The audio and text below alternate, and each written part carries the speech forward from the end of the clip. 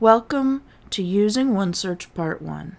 In this module, we are going to be logged into My Red Dragon, head over to that Library tab. In the Library tab, we're going to look for the ONESearch and use this search box below to put in our terms. Today, my search is going to be a project I'm working on at looking at dragons in children's literature, and maybe specifically Tolkien and how he used dragons other than the Lord of the Rings series. So let me do a search. As the database is loading, I want to point out on the right-hand column, we have a new icon here with a dragon that says Ask a Librarian. And if you click that, it gives you a slide out where you can chat with a librarian if you have questions while you're doing your search. It's pretty handy, and we're always there to give you a hand 24/7. So I've put in dragons. The first thing that came up is about the topic, which is an encyclopedia article about dragons, if I wanted to know more information about that particular term, or look for some more keywords for other ways I could search for dragons. Down this list there are books. There's a lot of children's books. You can see it says Teaching Materials Center. Right here it says book.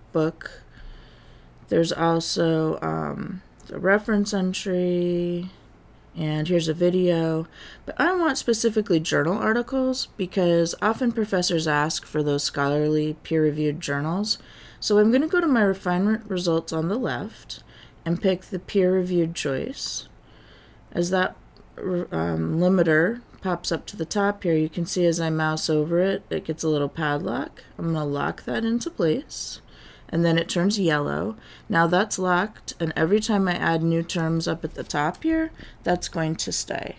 So I can type in and, like we learned in the Boolean video, and or not, and I'm going to put literature into my search and hit the search button. Let's see what we get.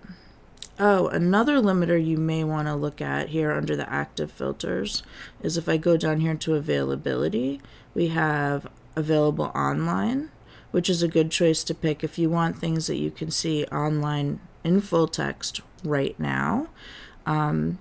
If there are things that you run across you like that are not available online in full text, you can do an interlibrary loan.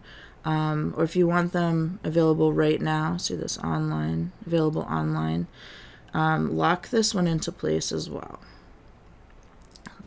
There's also other kind of limiters down here that are useful, like publication date, for example, where you can see 1900 to 2020. You can change this to say, 2010 or 2000, and hit refine if you want to add a date range in there. There's source type if you want to look for books specifically. So let's go up to the top. I think when I'm looking through this, I'm still not seeing the children's literature piece that I want or the Tolkien piece. So I'm going to go, after reading through these results, I'm going to head over to this advanced search option here. So let me click that. This is nice when your search gets a little more complicated because I can type in children's literature, spell it correctly, and then take this out up here. If you notice, it has a drop down where you can pick your Boolean right off this little field. So I'm going to say and. I can also add more lines if I want to put something different. And I could set my date here as well if I wanted to. Hit search. Now let's slide down here. Oh, this is looking pretty good. It's talking a lot more about children's literature. I'm reading these titles here. Oh, this one's about Fishleg's Journey in the How to Train Your Dragon series. They made some good movies out of that. Those books. Let's see, what else is on here?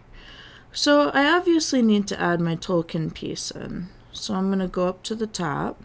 But I am seeing a lot of this available online full text, which is good. Let me type in Tolkien. It's suggesting it for me. And hit search. Now, as I am scrolling down, oh, look at that, perfect. Beyond the Hobbit, J.R.R. Tolkien's Other Works for Children. So we're gonna, this looks like an excellent piece because it's right on the topic that I'm looking for. And so this is the end of Module 1.